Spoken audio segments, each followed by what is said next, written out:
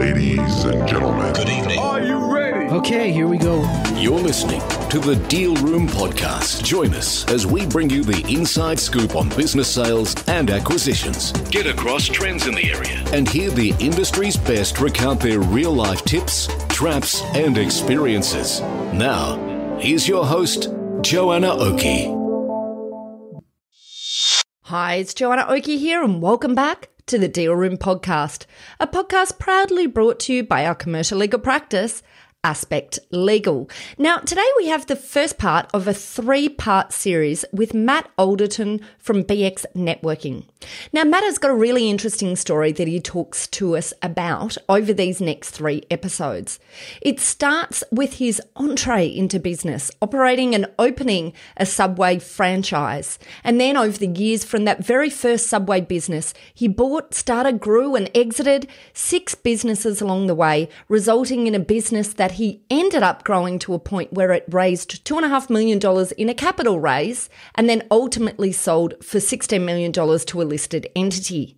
Matt then went on to use all of this knowledge that he gained over the past 18 years of starting, buying, growing and selling 6 businesses to start BX Networking that he's now scaling for an ultimate sale or a continuation for investment into the future. So in this episode, which is part 1 of our 3-part series, we talked all about Matt's early experiences in building small businesses, the Subway franchises, cafes and video stores.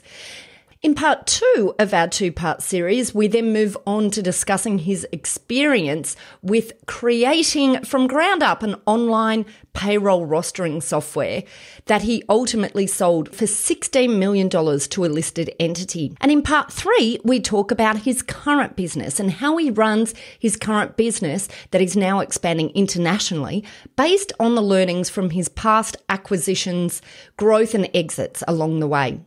Well, without further ado, here we go with Matt and part 1 of this 3-part series. Wonderful, Matt. Thank you so much for joining us on the Deal Room Podcast. I am so excited to chat to you today. It's great to be here. Thanks, Joanna. Well, great to be here in Australia. I mean, I'm lucky to capture you. I mean, I guess virtually we could do this from anywhere. But you just seem to be constantly all around the world at the moment. Every time I look, you're in a different location worldwide. I was just saying to my wife this morning, I get off the plane at an airport and I'm like, which terminal am I in? Which city am I in? Which direction am I going? Which country am I in?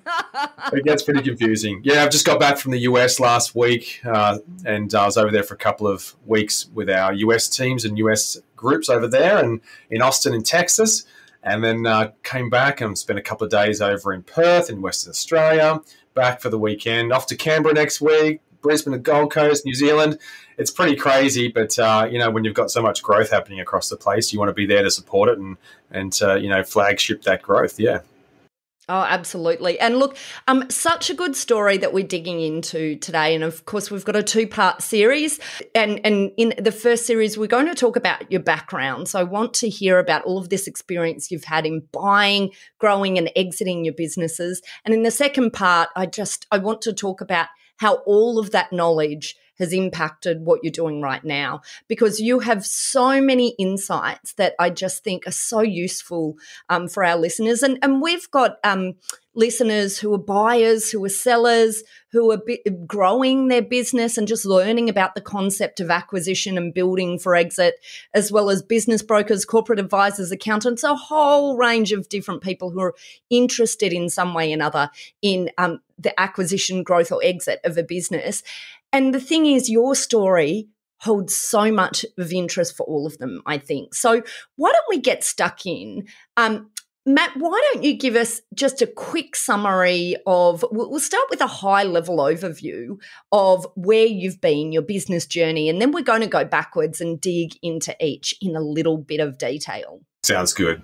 It's interesting. I was only reflecting on this yesterday. I was in WA and someone was asking about kids and how long I've been in business and stuff. And so I thought, oh, well, how long have I been in business for? And I went, well, my first business was in 2004. And that was 18 years ago. So I was like, holy crap, I've been in business for 18 years. And so someone said, were you 9? I said, yes, I was 9. Thank you very much. Because I know what you're all thinking, 21, maybe 22. Thank you very much. But no, I've been in business for 18 years. And my first business was a Subway restaurant. That doesn't count a couple of little entrepreneurial things I had going on through high school and uni and all sorts of stuff that I did. But my first bricks and mortar business was a Subway. So the next decade or so, I've opened and ran and built a number of Subways, video stores, cafes. And so I was very retail and hospitality based. And I had a lot of experience in that, being a GM for a company that owned 40 retail shops back in corporate land. But then I was always looking for solutions in my business for how I could run my businesses better. And so I was looking for solutions. And one of those solutions was a business that I created that was created really off the back of just creating something for my own business. And that was a business called IWS, Integrated Workforce Solutions, which is a rostering and payroll business, which really integrated from a rostering point of view, team members rostering all the way through to creating and importing into a payroll system. And I developed this in about 2005, 2006 for my own businesses. And keep in mind, there was no Facebook back then. So you got to think about what technology was available back then. There was nothing available to do this kind of thing. And so we created this and we built this timesheet rostering payroll solution that fitted together with the rostering for retail businesses. And that took off. It grew really fast over a number of years and some exciting stuff happened there, which we'll touch on shortly as well. And then obviously I just love working with and within the business and SME community. And I've done a lot of training, education through business. And another one of my businesses, which started back in 2015, was BX. And it originally started as a training and events organisation for small business, helping business owners grow and scale their businesses to achieve success in their business and really grow and scale up and avoid the pitfalls that many of us make. And let's face it, the statistics are that only 4% of businesses will make it to about 10 years, 50% failing in 12 months, 80% failing in about 5 years, and only 4% being successful. I thought, well, it's no point following the herd mentality, doing what everybody else is doing. What are the experts out there doing? What are the successful businesses out there doing to make them part of the 4%? And I tapped into that and created a training program around that. And that's where BX started. And then we morphed into this networking arena because everybody just wanted to do more networking and grow their business and connect with more people. And I realized that many business owners they loved their business and they loved being involved in the business, but it was a lonely game because you felt like you didn't connect to a lot of people because no one understood the challenges that you were facing and the long hours. People don't understand that when they're not in business. And so being part of a community that understood that meant that you all of a sudden had a whole bunch of new friends and family that could surround you and support you in the good times and bad. And that's what networking a lot of the times is. It's about that community. That's where the networking side of BX was created and morphed from. But that's like a really quick summary of where I've come from. But 18 years, can you believe it? Yeah. Oh, 18. Do you know what? I think I set up my first company maybe 20. Actually, the other day I realised it was 21 years ago. So wow. You must have been 6 or 7 then. Yeah, that's it. I was. Oh, that's it. That's exactly how old I was. So I love it. Matt, I feel in you this entrepreneurial buzz. I love that entrepreneurial buzz. But I want to go back. There's so many bits that I want to talk about, so many nuggets that you've already sort of shared with us. And in part 2, I'd like to come back to this, what makes the successful 4% that makes it through. But we'll leave that for part 2. And if you're listening in to this one, you'll have to head over to part 2 to hear all about that. But in this episode, let's start with the Subway businesses because Subway businesses are quite a different type of business to where you ultimately ended up and to where you are now. But let's talk about what that was like, what you learnt, what did you do wrong, what did you learn, and did you exit those businesses as well? You built them to an exit? Okay, let's talk about that. So, what did you learn in that process? What do you think, looking back, you could have done better? Well, it's funny. I went into Subway because I had that retail experience working as the GM, and I was different roles within the company as well. And what I loved is the people side of the business. So, every business at the end of the day is a people business, but I love the service side of retail and being able to, bring to life, and when people are after things, they want things, they need things, they're excited about buying things. And I loved being able to deliver on that through the products and services that we had. And then when I looked at different businesses, and I researched a whole bunch of different businesses to get involved in, I was working full-time still when I first opened my first Subway restaurant. So I knew that I needed a business that was turnkey, that had great systems and processes that could run without me needing to be involved in the day-to-day operations of the business. And a lot of the experience I had was in building systems and processes in businesses to create, operational success in those businesses. So I knew that I needed that when I came into my own businesses, and Subway was the standout. It's the number one franchise around the world. There's more Subway restaurants than any other fast food chain globally. I knew that it had the runs on the board to achieve what I needed to achieve. But my biggest lesson came from, which is stupid because, I should have seen this coming, but I bought the business, actually opened the first one, but I opened this business. I chose Subway because of the systems and processes that would allow me to run the business without me having to be in the business. But the one thing that I found the most challenging was using the systems. I thought I knew better all the time. And so what I do is I go, oh yeah, I get why they're doing that, but I think we should do it this way. And so I would... So the typical entrepreneurial mindset, right? Like trying to herd cats, entrepreneurs. So I was fighting always against doing things in this box format. And I realized that, hey, they've done this before. They've done it a few times, like over 40,000 times, in fact. They know how to make this work. They probably know better than I do, even though I thought I knew better. And when I opened my first shop, I was in my 20s, right? So I in your 20s, you think you know everything.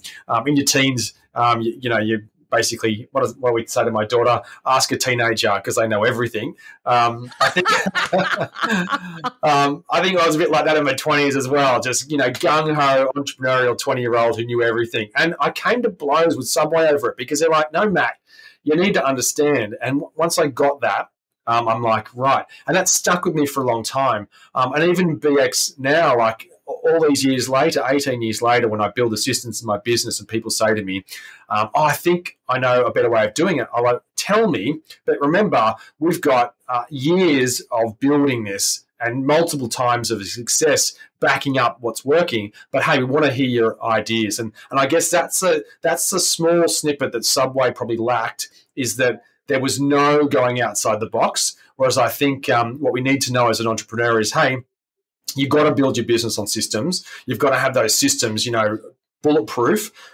But you need to listen to your people as well, because the best ideas come from the people using the systems.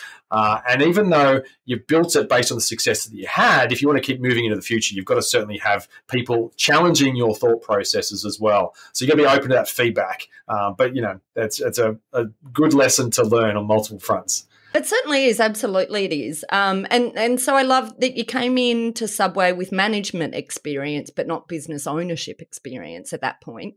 And I'm hearing one of the things that you learnt along the way is the way that you thought was the best way to do it. Maybe wasn't necessarily this interesting thing with this concept between the systems that are set up versus the ideas that you had to move out of them. And how long before you exited that business? What did that look like? So that was actually the second last business I sold. So the first business I opened was the one I had the longest, and so I had 4 Subways, had a couple of cafes, a couple of different video stores. So in my retail, so I think it was, video stores. Yeah, I know. So this is gold, right? The last shop that I sold was a video shop in 2019. Whoa, I'm pretty sure it was the last video store to be sold. So it's pretty crazy. But so a number of different exits in those retail shops, and I'll talk about the retail specifically, is that So some of them I bought from a operation that was already existing. So one of the shops I actually bought as an operating entity. 3 of them I opened from scratch and built and sold. And one of them I closed. So I made a decision. There was a shop that had at Narrabeen in Sydney. And it was a good shop. It ran along well. There was a video shop as part of it. They both ran, good little shops. But my rent at the starting point was $46,000 for the whole site, which was great rent. That went to $68,000. It went to $86,000, and I'm like, well, now it's getting tight because it's basically doubled. And then my next rent review, because it was the whole review process was pretty crappy lease actually. But then. My God, the amount of leases I've negotiated over the time as well. That's a whole other podcast episode about lease negotiation. Jeez. We'll come back. Yeah, part 3, lease negotiation. Trust me, that'll be a boring episode. But they then put the rent up to $134,000 at that next market review. And I'm like, I can't do it. I cannot do it. Like, it was already hard work at that 86. So I just went, you know what? There's actually a time to say, because I think we get so emotionally attached to a business, and of course I was as well, but you have to make good decisions. And my accountant at the time said to me, you're not going to make any money, $134,000 a year. You'll be paying wages, you'll be paying rent, you'll be paying for your food, but you won't be paying yourself. And that's a problem. And there's no point having a business. And you're never going to, and this is the challenge with retail, you can't double your sales in retail. You grow a few percent each year or whatever, or from scratch you might go, you might make 10 grand and you might make 12, then 15, you might get to 18 or 20 or something, but you're never going to go up to 30 and up to 40 that type of business, because you only got a certain marketplace that you're serving. And the problem with that is when your rent goes up too much, you can't actually sustain it. And so I made the decision to close that business. And that was tough. I was lucky we were able to sell a bunch of the fixtures and fittings and things like that and to get out pretty unscathed out of it. But to tell you what, closing a business is not fun. But it's a smart decision to make when, because it's going to send you broke going the other way. So you really want to make good decisions about what you're doing. And because I wasn't all tied into one business, that probably made that a little bit easier as well. And a good accountant, good advice, Joanna, good legal advice, good financial advice. 2 most important people in your business are going to be those giving you that advice. And I've been hurt many times over by crappy accountants, and I've been hurt a few times over by crappy lawyers as well. So you've got to make sure you've got the right people helping you make those decisions. And the accountant at the time was making the right call with that business. Goodness gracious, there's another podcast. Matt, we are going to be podcasting. Okay, so we've got, and I just want to highlight what we've just talked about, the decision to exit a business by closing it.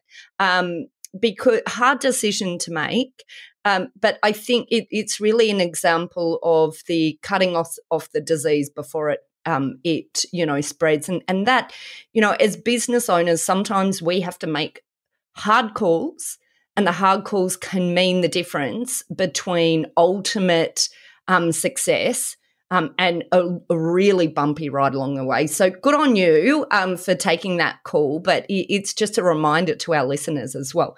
But let's look at the other businesses. And one of the things that I completely subscribe to is this concept that failure is fabulous, but just fail fast. Yeah. Fail fast, keep trying different things. Of course you want success, but you cannot get there without a few failures along the way. And I tell you what, I do not know any successful business owner that has not had a few failures along the way. I just do not know them. So, happens. Brilliant. Okay, so we've got past it. We've learnt our lessons from the business we had to exit, and for future lease negotiations, which is coming up in another podcast episode some point in the future, because this is something, it's quite funny you bring up lease, because we literally just have recorded a podcast a few days ago talking about leases, so it's really quite topical. I'm sure it's not boring. No, of course ours isn't. No, absolutely. But actually, you've just finished a training session for business brokers on talking to them about leases, and from a buy side as well, because there's so many things to think about for leases. It's not just the lease that is relevant to you in your business, but if you're ultimately going to sell your business, the lease can be a really critical component of how a buyer views it. In a retail business, because your goodwill is tied up in the site, in the premises, you can't move, to another suburb necessarily and keep all that goodwill, your customer flow. The lease is such a critical part. And so in the subways and in the cafes, you dominate in that area. You can't move. So there's a lot of equity built into that lease. If you've got a lease that's running out, you're not going to be able to sell your business. If you've got, silly conditions in there and demolition clauses and stuff like that, it can screw up a sale. It's phenomenal. Like, you learn all this, usually when you're trying to negotiate the sale of a business, when you're doing your due diligence with a new buyer, it's crazy. So knowing all this in advance of entering a lease is so crucial, because in that bricks and mortar business, it is, can be hundreds of thousands of dollars difference in a buying price and a selling price for you. Absolutely. I love it. And as you say, you either learn it on the ground, from lessons as you're selling the business, or you learn it through the Deal Room podcast if you're educating yourself along the way, which of course our listeners are right now. But it's so good. It's so good to have, we can talk from a legal perspective about the issues that we see and talk about cases and talk about how we're negotiating things at a particular time. But there's nothing as strong as someone coming in and actually talking about it from their own experience. So, I didn't even know we were going to go there. But anyway, it's fascinating and really useful for you to be casting this reality of running a business in some of these things that we talk about from a more theoretical perspective sometimes. Okay, so going back to your experiences then, growing and exiting a business, these initial businesses, you said the Subway was one of the later ones for you to sell. What was the first business that you exited then? The first business that I sold was a Subway. It was a Subway. So I owned a Subway at Cogra, and I bought it bought it as an existing entity and built it up and sold it probably 4 or 5 years later. And so Subway restaurants, pretty formulaic sale process. Even the cafes, fairly similar process there as well. Usually engage a broker. The broker finds buyers for you. Buyers then begin a negotiation period with that broker, and it's quite a good process to go through, because it actually helps you. What it taught me with the first one is the due diligence process, and I'd gone through it when I bought the shop. And I realised I'd paid way too much when I bought the shop. My very first business that I bought, not open from scratch. Oh, no. Yeah, so, my probably accountant at the time didn't really give me a great deal of advice around that. But I sold it for more than I bought it for. So that's also a good thing, right? And so made profit over the years, and also was able to sell it for profit. So, that's good in a way, but I would have made a lot more if I was a bit more of a hard-ass negotiator in the first instance. But due diligence is that crucial element. And, and we often joke about it, because you've sat on the other side of the fence to me. That's right, in a later transaction. And we were negotiating with you, my lawyer and I. So, and the due diligence process really is, and your listeners would know all about this, but it certainly is. The more no's you give, or you can't substantiate information, the more the price drops. The price gets discounted. But if you've got all the things that they're asking for, and you can go, yep, tick, yep, tick, yep, tick, tick, tick, tick, tick, then you're adding value to the business. And I've found that over the years that I've made sure that I've used that due diligence experience and that checklist almost as a way to add value, not when I'm selling the business, but while I'm running the business. And that makes all the world of difference.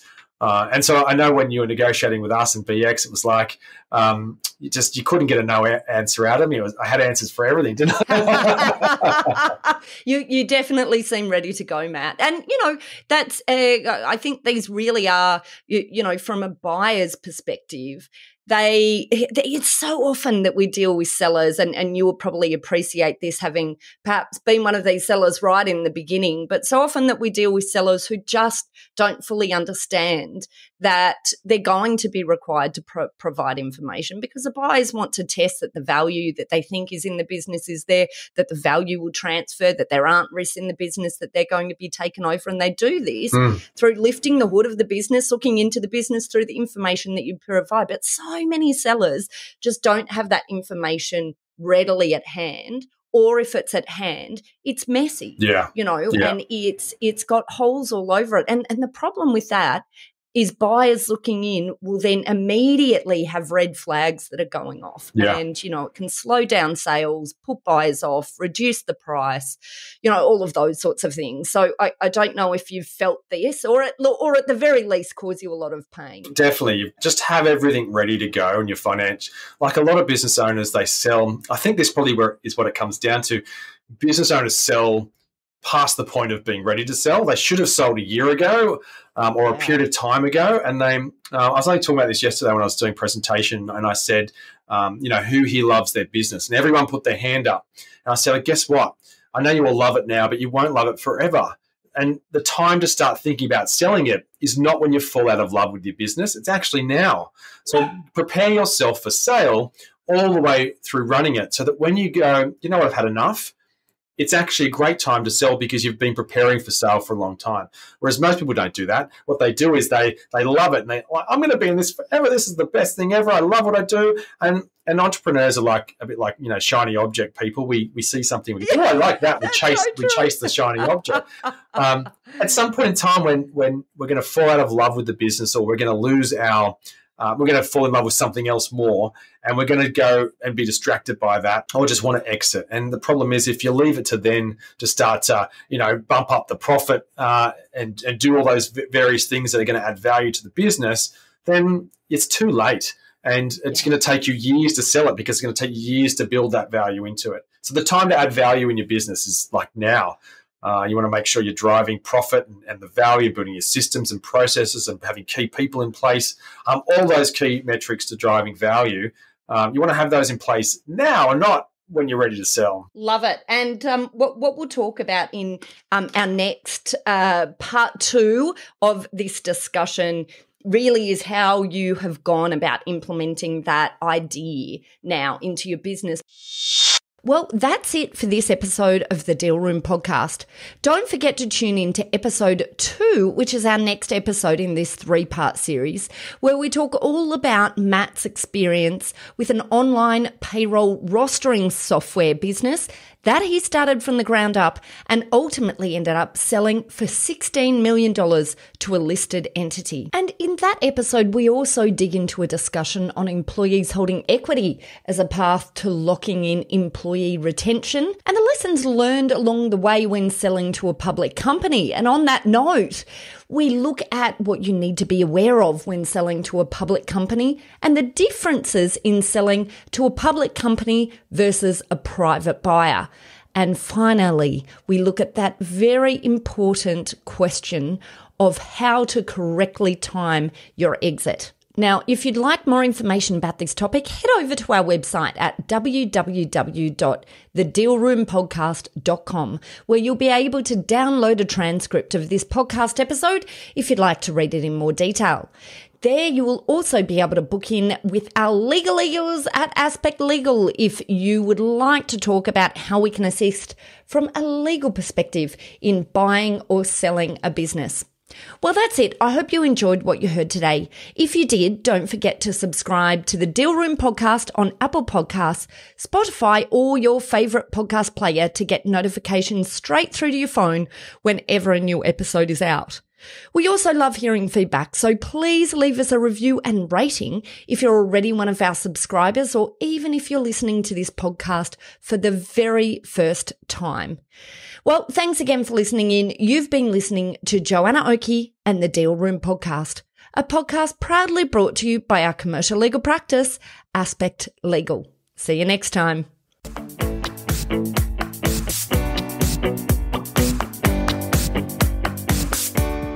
Aspect Legal has a number of great services that help businesses prepare for a sale or acquisition, to help them prepare in advance and to get transaction ready.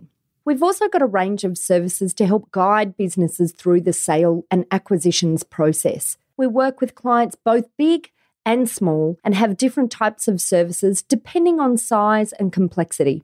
We provide a free consultation to discuss your proposed sale or acquisition. So see our show notes on how to book a time to speak with us, or head over to our website at aspectlegal.com.au.